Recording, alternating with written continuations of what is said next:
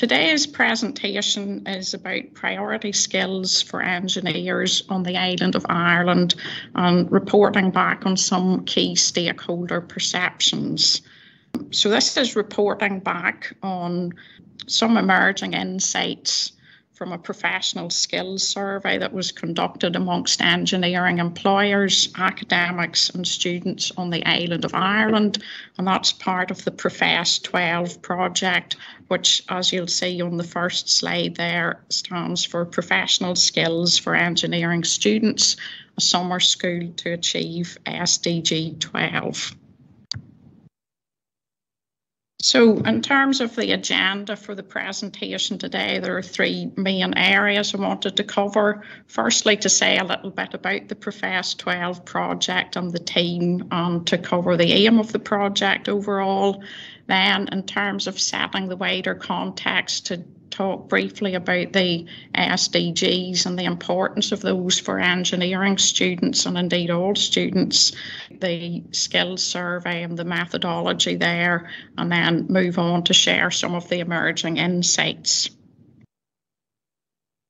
The team you'll see featured on the slide here, there's a team of 6. So that includes 2 staff from Ulster University and 4 from TU Dublin. You'll see on the slide here there are 4 different work packages in the project, and the skills survey that I'm speaking about particularly today connects in with 2 of those. Work package 1, which began with a literature review which informed the design of the survey. Work package 2, which is about reporting back on the findings from the survey itself. So the next slide gives us a view of an engineer of the future and starts the conversation maybe in terms of what are the skills requirements looking ahead. So on the left of this slide, we have a range of skills that I'm sure you all might recognise or might shout out if I asked you to suggest some skills that engineers need. These are maybe typical, traditional, harder type skills. On the right of the slide, however, is, I guess, the direction of travel, or how we see and how the literature suggests that engineers need to broaden out their skill set. So to start thinking about working collaboratively, thinking about communications, thinking about ethics and social responsibility. So quite different from the core or more traditional set. These issues have been very nicely articulated in a paper. So this was based on research undertaken in Europe, in Denmark, Finland, France and Ireland, and it interviewed academics, employers and students and looked to identify competences required to prepare engineering students to address challenges posed by the SDGs. So there are 53 competences in this table. They're grouped into 6 different sets. I guess what the PROFESS 12 project has sought to do is to say, well, let's not try and fit them all in at once. Let's make a start. How can we contextualise these for the island of Ireland? Just this slide summarises the rationale, the aims of the survey to inform the design of the summer school, to provide us with data to highlight priorities and therefore inform engineering solutions, engineering education solutions. The survey was conducted online using Microsoft Forms. Ethical approval was obtained, and the invitation was shared widely with engineering students, academics and employers. It captured a range of data, both in terms of respondent profile and also perceptions. So having gathered all of this data, just to share some of the emerging findings, we asked respondents to rate their awareness of the SDGs. So that was a 5-point Likert scale that we used. So 1's not at all aware, 5 is extremely aware. So overall, at the bottom of the slide here, we can see that the overall awareness is 3.2. I think the interesting thing about this slide is the quite stark difference between Northern Ireland respondents and respondents in Ireland. The next slide then unpacks awareness. Again, we're looking at the results by region, but we've also disaggregated it by the categories of respondent.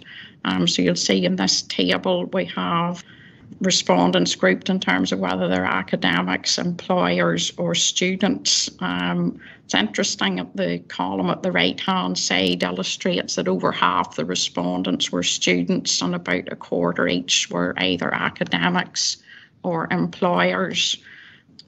When we then look at each of those groups and identify what they've said in terms of awareness, again, there are some key points coming through. The highest level of awareness is 4.1 amongst academics, perhaps not surprisingly. The lowest level of awareness, 2.8 overall amongst students, and those findings are similar in both jurisdictions, but figures much higher in Ireland than in Northern Ireland. The largest differences there are, if we look, for example, at multinational employers in Ireland, the level of awareness is 3.6, in Northern Ireland just 2.7, so quite a big gap in differences there. Respondents were invited to use a 5-point scale, where 5 is most important, 1 is least important. So what we have on this slide is illustrating the top 5 most important competences, first of all, across all respondents. So we can see on the right-hand side of this table, problem solving comes out as the highest rated competence with a rating of 4.74, so clearly near the top of the scale. That's followed by communication, teamwork, respect for others and critical thinking. What you'll notice there is all the scores on this table are very high. The lowest score here is 4.48, and right across all 53 competences, generally the scores were very high, typically 3.5 or higher. There was one outlier, which was entrepreneurship, which was about 3.3 overall and considerably lower than the other competences. Touched briefly on what we found in terms of awareness of the SDGs. Clearly higher in Ireland than in Northern Ireland, and potential for raising awareness further. In terms of implication, there's scope to raise awareness further, particularly in Northern Ireland and also amongst employers and students.